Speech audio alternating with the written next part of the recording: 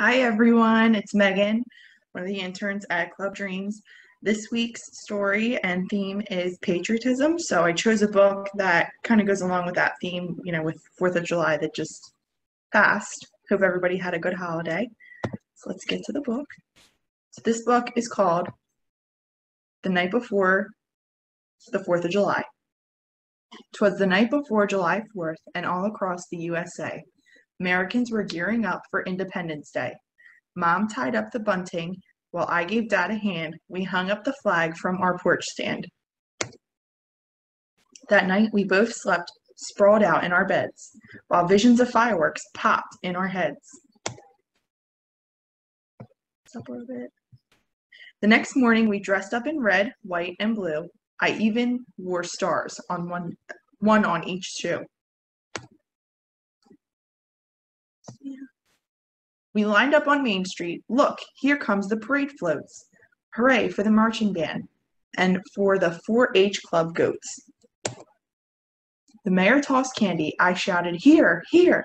And Uncle Sam walked on stilts, brought up the rear.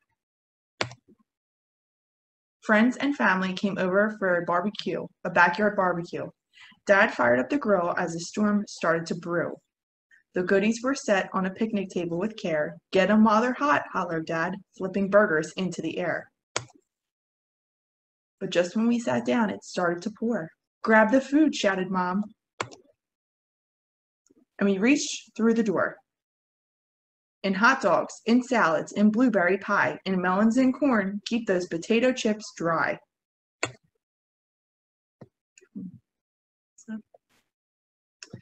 We gathered in the kitchen and spilled into the hall. Squeeze in, said Mom. There's room for us all.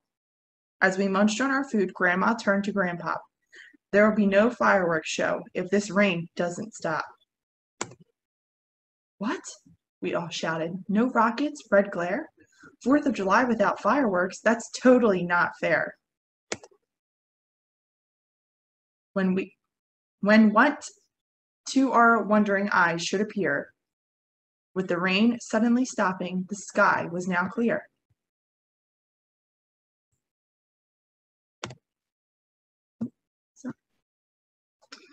We piled in the car and drove to the park.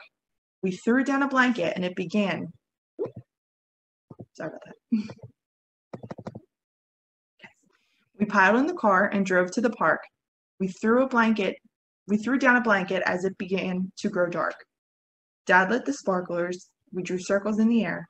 We snapped glow sticks on our wrists and glow halos in our hair. The first firework was launched high into the night. It bloomed like a flower exploding with light. Whiz, crackle, boom, woohoo, cheered the crowd, but my brother covered his ears and whimpered, "That's too loud."